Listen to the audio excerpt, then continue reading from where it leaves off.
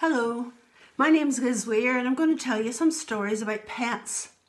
Now I know a lot about pets because when I was a little girl I had lots of pets. I had a dog, a cat, 2 rabbits, 2 guinea pigs, 4 white mice, a hamster, a budgie and a tortoise. Was not a lot of pets. Lots to look after. But the story I'm going to tell you is a story about a cat.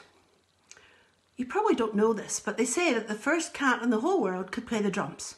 Sometimes he played with his paws, ba-dum, ba-dum, ba-dum.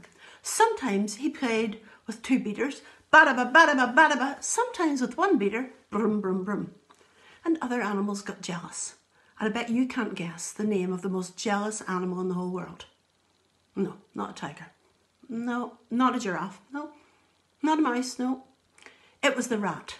The rat was so jealous. He sneaked up behind the cat one night when the cat was sleeping, grabbed the drum and started pulling it, but the drum went boom, boom, boom, and woke up the cat. The cat started running. Rat, rat, rat. Well, the rat ran, and the cat ran, and the rat ran, and the cat ran, and the cat was catching up and kept shouting, rat, rat, rat. And the rat thought, this cat is going to catch me and eat me all because of a drum.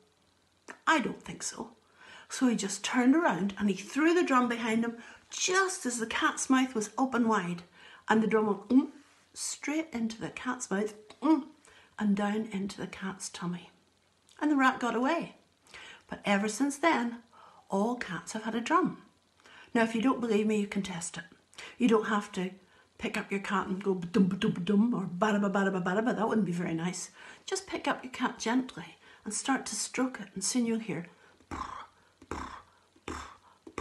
and that lovely purring sound that cats have, well, that's the sound of the cat's drum.